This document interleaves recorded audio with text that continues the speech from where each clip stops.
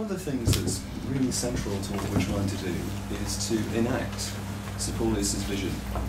So if you read his book about Papua New Guinea, and chapter 9, which is where you'll find the points, you'll see that Sir Paulias has already sketched out a vision for people development in Papua New Guinea to maximise the potential that this country has to resolve its own problems and challenges. I'm fortunate that over the last 7 or 8 years I've been able to travel around the world and support action learning, work in the workplace and in the community. And I firmly believe that the only people who can resolve the challenges facing this nation are Papua New Guineans. And you actually have the capability, you have the competence, you have the skills and the intellectual capacity to do that. But it's necessary to create the sorts of frameworks that will encourage, incentivise and certify people.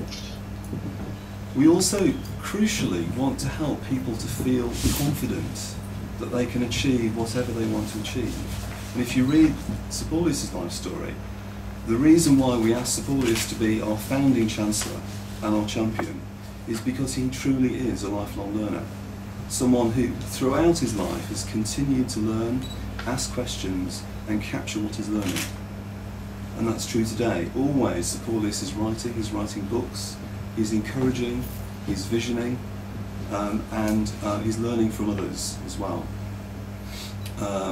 And as some of you might know, his day starts at 2 AM when he starts to do email. So he's not just talking with people in this country, but all over the world and encouraging them.